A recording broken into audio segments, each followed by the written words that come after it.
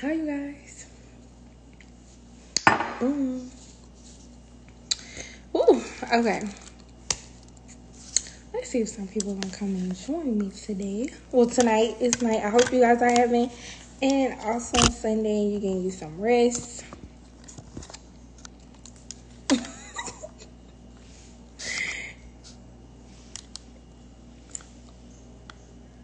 Oh my gosh. We're not doing any requests, guys, to go into the live. I just want you guys to sit back and listen to me talk. That's all I ask. If it's not too much.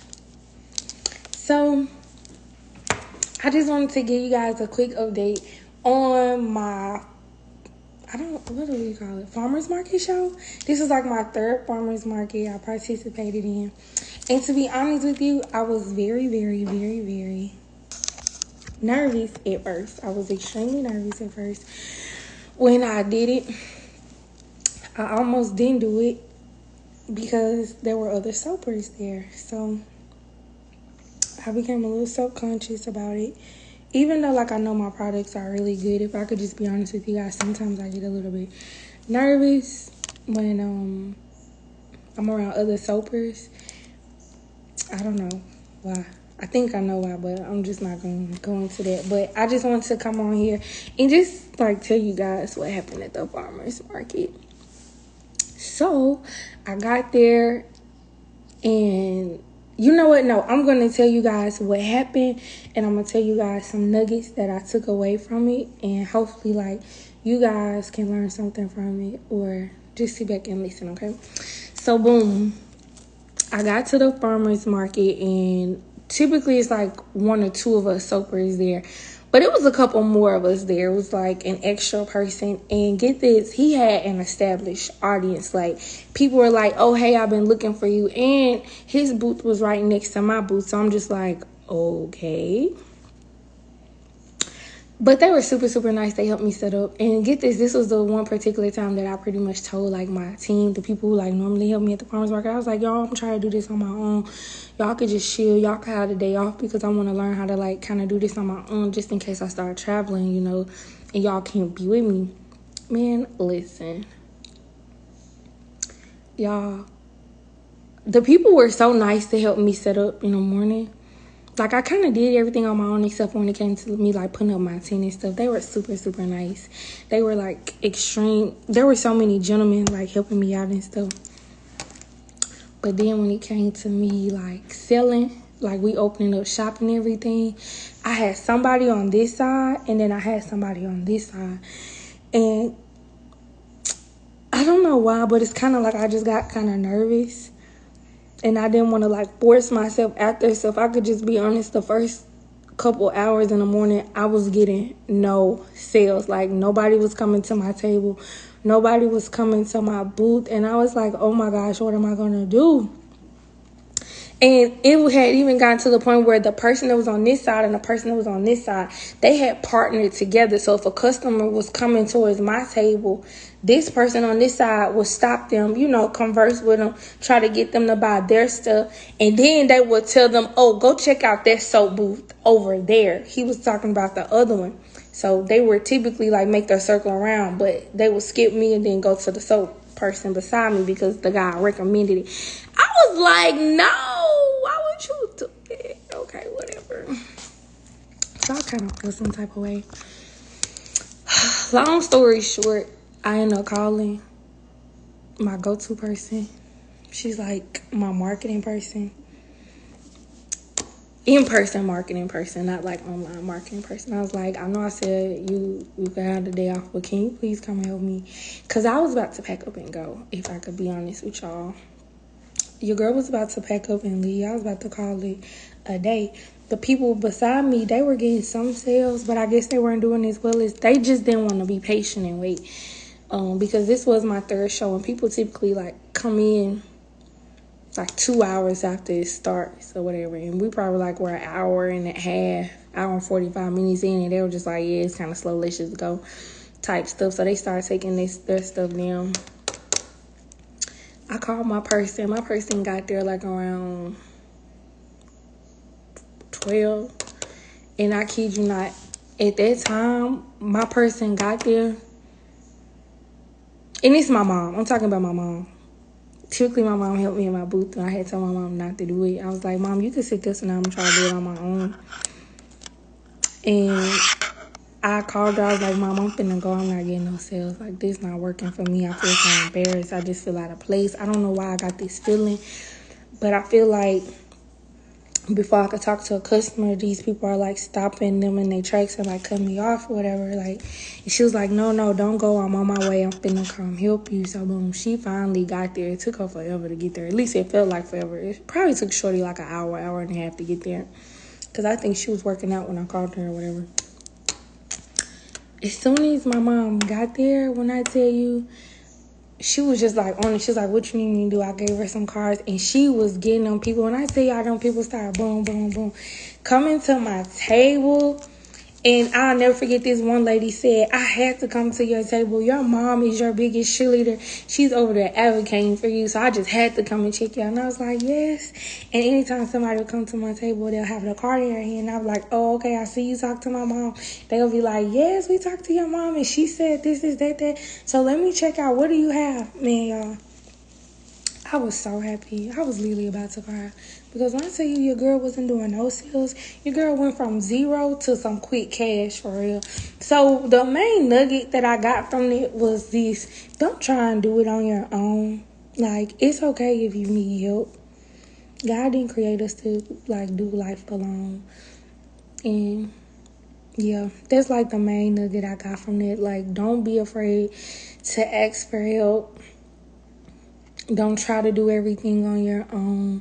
This isn't a one-man show. It doesn't make you weak or, make it seem like you don't know what you're doing just because you need help, because there's definitely strength in numbers. And the people right here and the people right here, especially the one right here that was trying to play me. Oh, my mama came up in the scene. We couldn't even buy a vowel from him. I said, I'm going to go see my mama. But yeah, it was so lit. So that's one of the main nuggets I got from yesterday was don't be afraid to ask for help, and you don't have to try to do it on your own, especially when you have people willing to help you. Then the second nugget I got from that was like, don't give up regardless of how it looks like. At least stick it out to the very end, because let's just say I did leave early, like some of the people did, because they thought it was going to be a slow day. He ended up leaving early before me, and I ended up getting like some customers, like a lot more customers. And the other soap person was still in there, And one thing I love about it was that people were just supporting everybody. Some people be thinking like, oh, it's competition. I don't look at people as competition. I'll just be like, okay, I'm here to make some money, get my brand out there, things like that. So, yeah, another nugget I learned is like, definitely stick it out to the end, regardless of how you may feel or whatever, or regardless of what it may look like, because it definitely picked up in the evening time. And your girl made a pretty good, decent amount of money. I didn't hit my goal, because every farmer's market I go to, I don't ever want to have anything going back. I want to sell everything. So that's going to always be my goal. Yeah. I'm trying to see, what's another nugget I learned? Another nugget I learned, other than those two. Those are like the main two I took away. Don't be afraid to ask for help. Don't try to do everything on your own. And always stick it out to the very end, like from start to finish, regardless of how it may look like. Man, when I tell y'all my mom was out there, like, it was so much fun. You should have just seen it. Like, people, man. It's like, and she definitely shifted like the atmosphere or whatever, because I was like kind of nervous to talk to people or whatever. But I don't know, it's like my personality was able to show once my mom got there. Then after my mom got there, my sister got there. So it was really, really good. I'm not sure what you mean by what flavor nuggets, but I'm just dropping nuggets that I learned from doing my third farmer's market yesterday. I'm just telling some nuggets that I took away from doing it, because at first I tried to do it on my own, but no. And so I was just telling the people, like, one of my major takeaways was that it's okay and it doesn't make you seem weak if, you know, you ask people for help. You don't have to try to do anything on your own because it's strength in numbers. And I was just telling people, like, how I went from no sales, like 0 sales, to like dominating the outside floor for sure. So, yeah, I think that's a really, really good takeaway. If y'all have any advice that you want to give me pertaining to, I got a notebook. I'm here to take some notes. Y'all got some advice y'all want to give me? If you ever did like a show or anything, I'm all ears. I'm all open for it for sure. But yeah, I don't want to stay on here too long, but I just want to hop on here. So, also I wanted to tell you guys, in case you didn't know, we are in the process of rebranding. I'm super excited. When I tell you, me and my team been working on this for like a year. Literally like a year, because I think I started last September or October. So it's definitely been a year. I'm super excited about the rebranding.